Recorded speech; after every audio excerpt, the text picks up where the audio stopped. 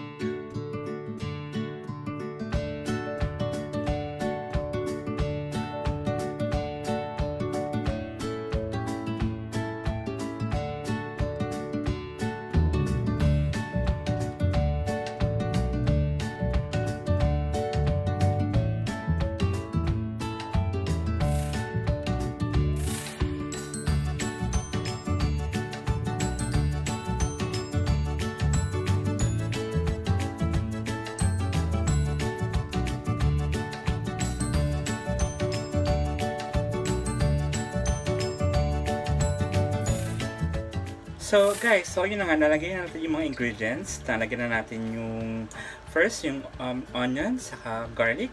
And then nalagyan na natin yung ham. Minix natin. Tapos sinunod natin yung ating evap, saka Nestle cream.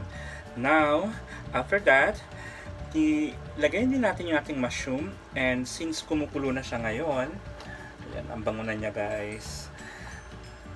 I-grate naman natin yung cheese. So, para magkaroon ng more flavors ating pasta carbonara. Try it guys.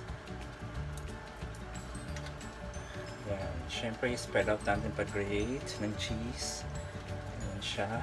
Ako gusto ko maraming cheese para mas malasa siya. Pero siyempre, kanina tinikman ko naman siya, hindi pa naman siya maalat. So, I think okay pa naman to. So, ayan. More cheese. Para mas masarap. Thank you. Let's be generous sa cheese. Ayan.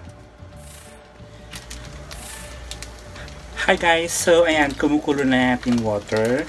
So, ilalagay naman natin ngayon yung ating pasta fettuccine.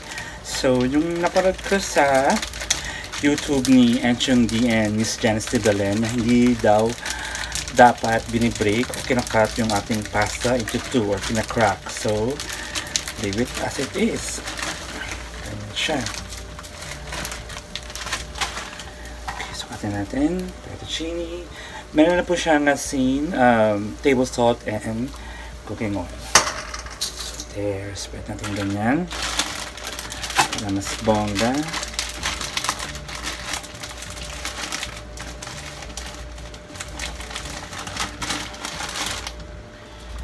And there. Wow. Beautiful. So, antayin natin siyang maluto yung ating pasta. Balikan natin guys.